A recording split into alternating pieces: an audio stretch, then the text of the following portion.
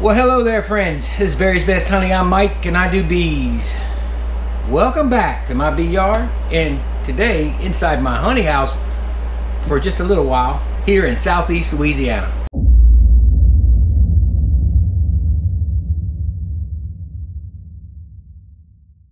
Alright folks, I wasn't going to make a video today. Actually, I was going to shoot some video out in the yard, and it was a last minute decision because I'm busy around here doing stuff around the house, catching up.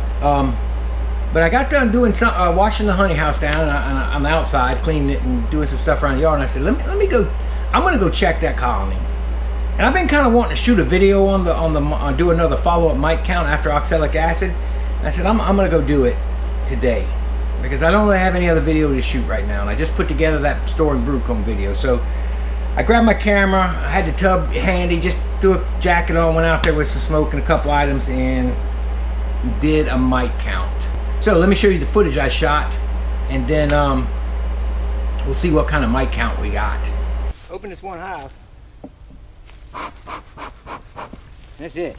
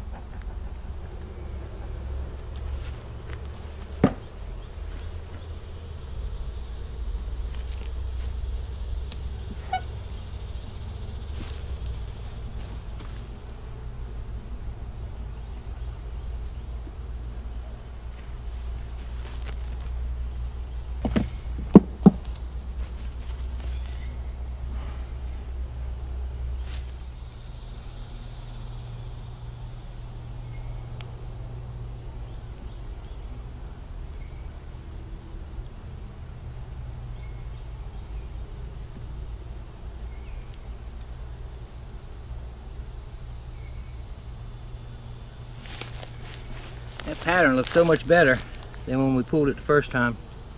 I still see some uncapping and recapping actually, but that's promising.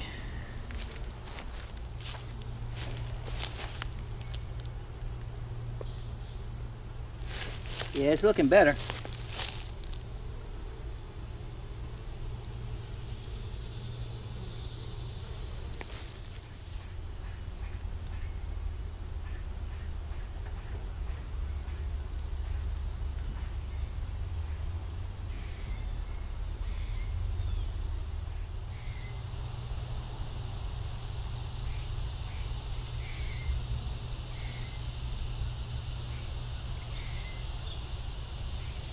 It's a nice frame full of larvae.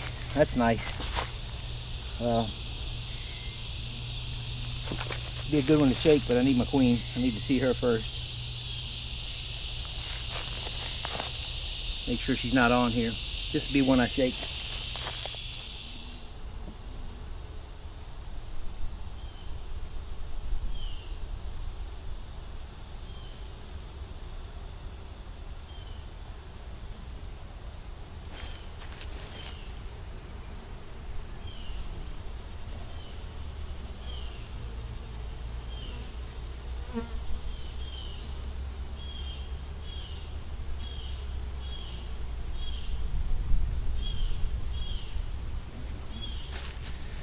I found my queen. I'm gonna put her in a cage so I don't have any chance of shaking her. She's fine, but it's weird. She's only on the outside 4 frames. Everything else is wide open in the top box full of honey.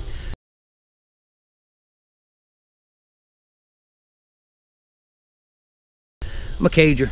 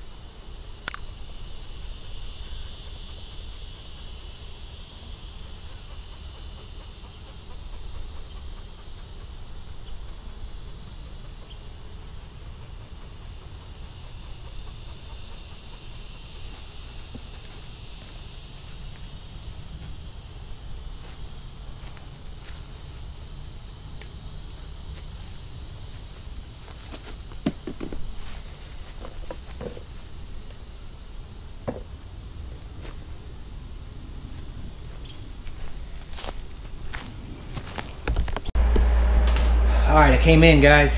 I wanted to go out real quick and look at that colony, and I was gonna do a mite wash on it. I usually don't follow up too much with mite washes back in the day when I first started using oxalic acid, but last few years I have followed up to see how my treatments are working. And I haven't looked at I shook it more out there while you're out there. I'm shaking it now. It's been shook for well over a minute. I've let it set and I've shook it again, just like I did the last time. I'm using the same, this is the same hive we checked that had 17 mites. I didn't show on the rest of the video. I let it set for another hour while I was working, shook it some more, and ended up having 20 mites in there. I'm using the same thing, the dawn to water ratio, tablespoon and a half to a gallon. This time I did get a full cup full of bees, so I should have closer to 300, if not over 300 bees. I found the queen, so I was able to get a nice frame with a lot of larvae and cap brood on both sides. That nest is funny. She's only filling like 4 frames on one side. That's it. All the rest are beautiful, clean, protected, but no eggs, no larvae, no nothing. She's just laying in that one spot. And that's normal this time of year. I hate doing these mite washes on because I'm taking bees, but you did notice her brood pattern looked better. I mean, they were pulling some larvae out, but nothing like they were last, what, 3.5 weeks ago before these oxalic acid vapors started. And they looked livelier. They were covering the frame nicer. Population still mediocre at best, but again, normal this time of year because I just don't feed my bees.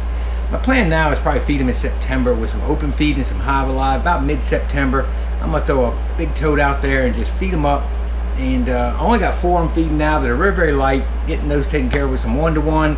I put some pollen, dry pollen sub out the other day for them to eat on, just something to keep, kind of boost them. I don't want to feed them because they're full of honey, but I'll open feed them right there in the fall when they're still building up some more bees.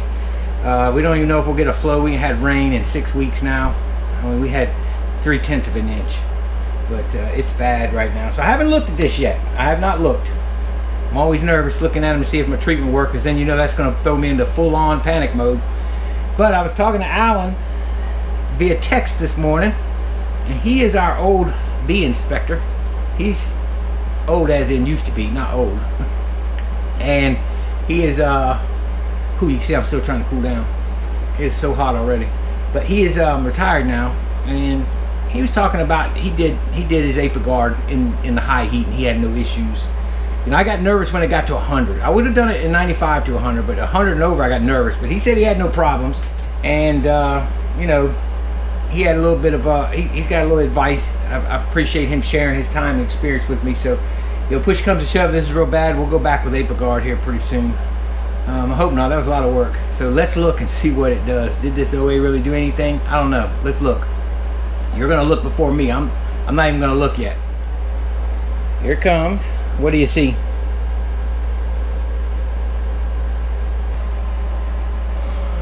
One, two. Huh. Wow. 1, 2. That's not a mite over there on the right. No, that's a piece of trash. There's 4 of them. I see 4 mites. I see 4 mites, down from 17 and eventually 20.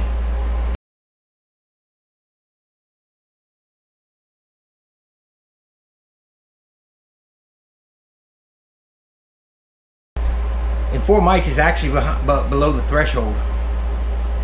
4 mites from 20. How did I do that oxalic acid? Well, I'm thinking now, I look at my book, I got it all written down how often, but basically nobody went more than 6 days. Most of them were 4 days and 5-day interval, and I think I did 1 6-day interval on 1 yard, and the rest were 4 and 5 days. More 4-day intervals than 5 days. I did 4 treatments. I did it all in about 3.5 weeks. I just went down to 4 mites. I'd rather have no mite or 1 mite or 2 mites, but I gotta say, the brood looked better. You've seen the brood look better. I'll try and show a comparison.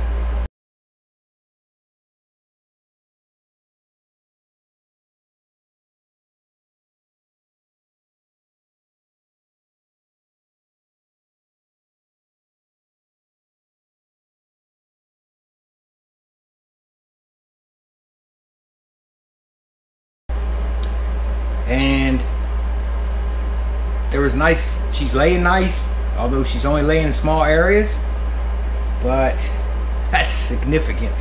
That's a significant knockdown. And that was an infested hive. Like when we did it, I think we did 14, then I counted 17 on the back porch, and then I did it again and let it set, and I came out, did some stuff, shook it, let it set, and looked, and there was 20 mites in there. I've shook it as much as I did last time, not in as long as a length of time, but as many times, and I'm getting no more drop. I see one piece of debris. There is a piece of debris that looks like a mite, and it's not. It's 4 mites. So definitely 4 mites. I'm pleased with that. I'm very pleased with that. Wow, good knockdown. I'm always nervous because, you know, if you see a bad knockdown, then you're concerned. Like last year with Hop Guard, I didn't feel comfortable, and I should have acted on it, and I didn't.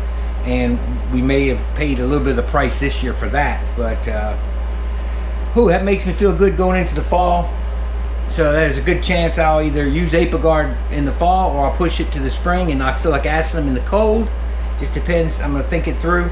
I haven't checked any other colonies, and remember that colony was a swarm that has never been treated. So that bad knockdown last year really had nothing to do with that one. That one wasn't in my yard last year, and it came from a place where there's no beekeepers around. Well, there's a beekeeper, but he's a long way away. But I'm sure it's a feral swarm. Just knowing where it's at. So I'm pleased with that. I'm pleased with that. I didn't even plan on shooting this video. I was doing this, I was going to document it, and I was going to throw this footage in another video somewhere and just update you guys. But I'll go ahead and make this a video. So with that, I'm going to end this video, then I'm going to make a video. This is Barry's Best Honey. I'm Mike, and I do bees. Thank goodness I'm not raising as many mites as I was. Y'all have a wonderful, wonderful week, and may God bless you. We'll see y'all later.